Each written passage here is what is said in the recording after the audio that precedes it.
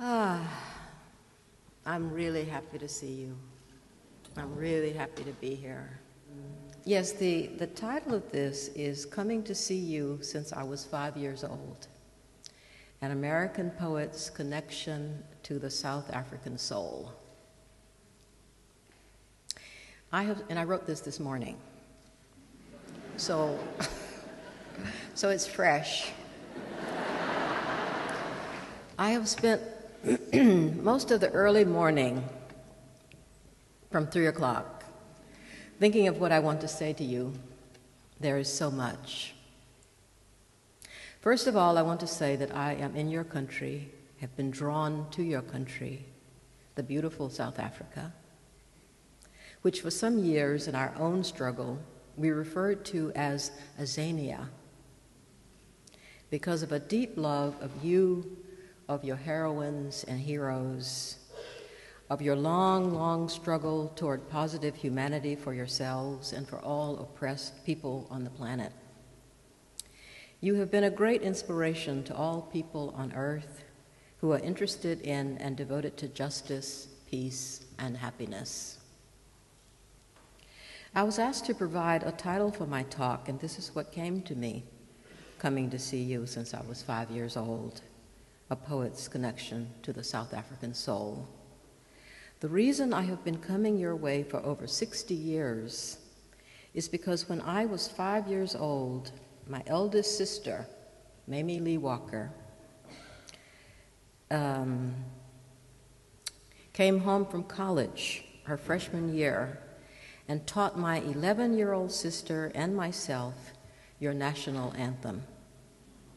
Inkosiselele Afrika. We were the only children of any color who were taught this song in our tiny, totally segregated town in the deep south of the United States, in Georgia. The somber, intense passion and dignity of the melody entered my heart. It has lodged there for the last 60 years. It did not just lodge there. It propelled me into the deepest of curiosities about who Africans might truly be.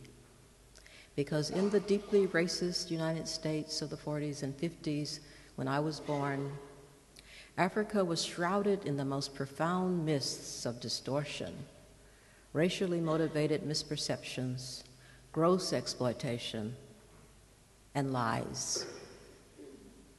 Africans were almost cheerfully despised, considered to be savages, certainly.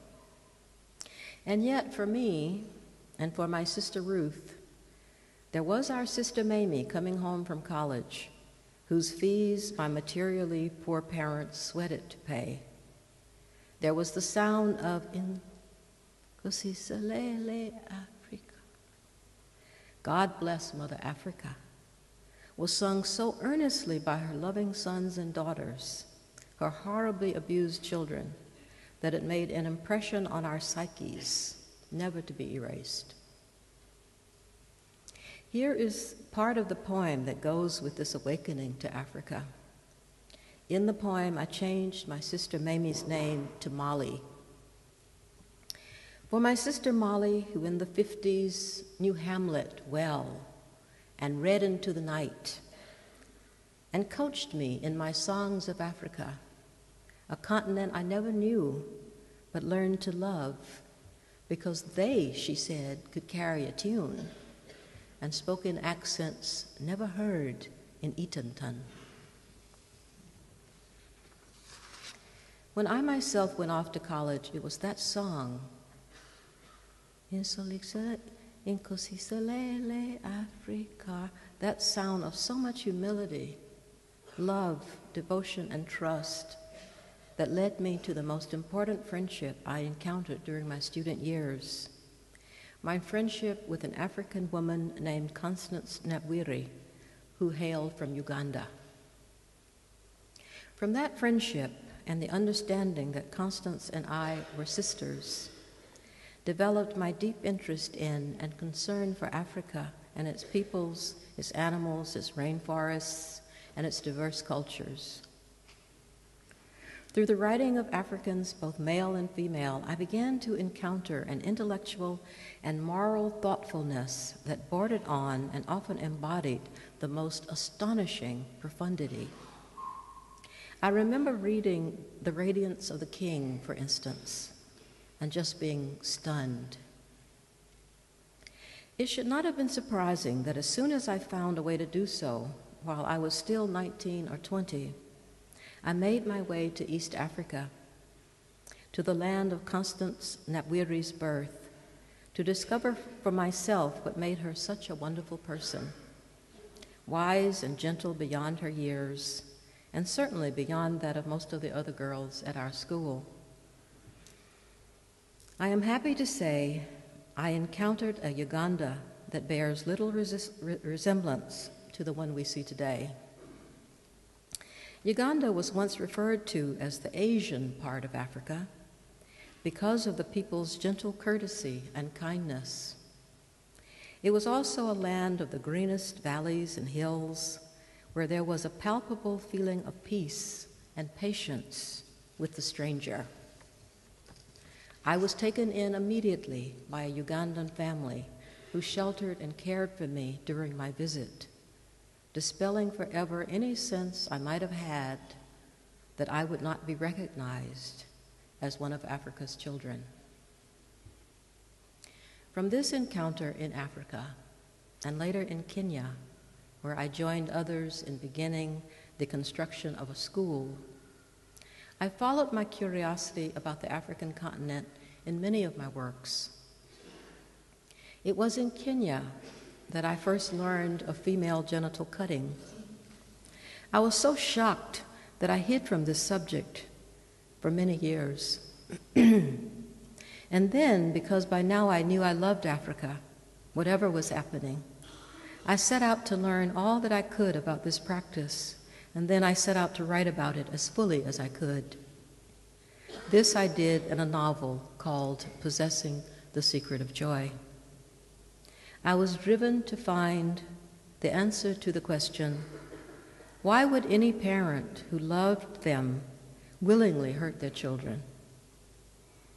One of the things I began to understand about oppression as I worked on this issue was how the oppressor, whoever it is, will happily steal everything we have, but they will leave us our self-inflicted suffering.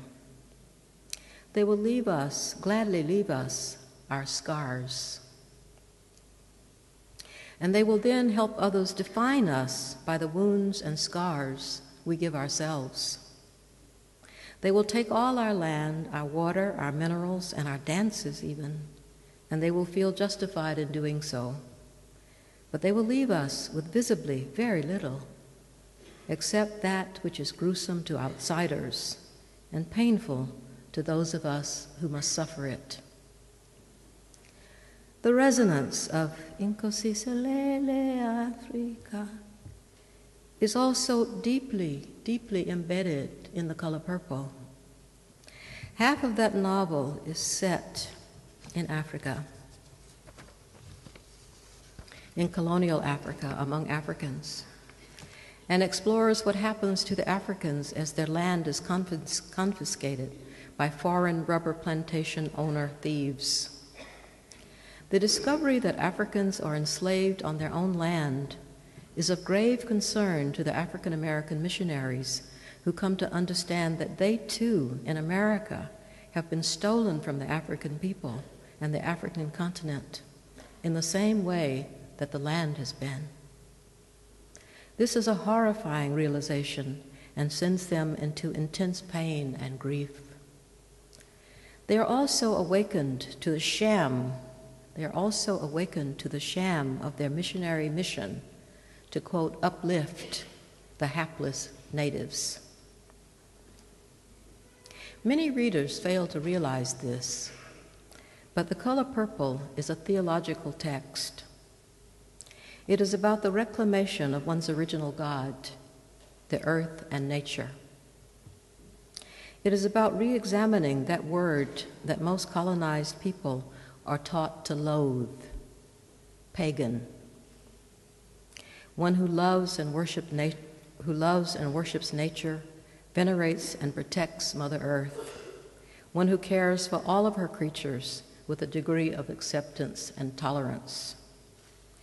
There is a built-in humility toward nature that means it is respected for the very wonder of its being, and that if a tree must be cut down, for instance, one must beg its pardon. This respect for nature is one of the biggest losses to Africans and other indigenous peoples since our domination and colonization by people who think about nature entirely differently than we do, or than we used to. Those unfortunate sufferers in the northern part of the globe who suffered from the ravages and hardships so severely of the last ice age. Inkusisalele Africa. God bless Africa. Hearing this song, learning this song, hearing your heart and soul coming through it, even as a 5-year-old, how could I ever leave you? And so I have taken you, your spirit, the spirit of Steve Biko, of Winnie Mandela, of Nelson Mandela, of the children of Sharpeville, completely into the very marrow of my bones. In our own struggles to end American apartheid, you have been with us. In our struggles against nuclear wars and weapons that threaten to end all of our lives, your struggle has encouraged us. In the infinitely long struggle to affirm the rights of women, your example of never giving up sustains us. For we have seen in your struggle the completely complementary nature of male and female solidarity in the pursuit of the common objective, freedom. In my ongoing befriending of the other animals of the planet, it is your struggle that is part of my passionate defense of them. For who knows better than Black South Africans and those who stood with them what it has meant to be treated as if one did not deserve to live. Another poem from my very first visit to East Africa, when I didn't understand that just as the white man wantonly slaughtered the buffalo in my country, he was busily destroying the animals of Africa. I saw this in a shop window in Nairobi, but naive as I was, I did not understand what I was seeing. It is a short poem. If you blink, you could miss it. Only this, a haiku. Elephant legs in a store to hold umbrellas.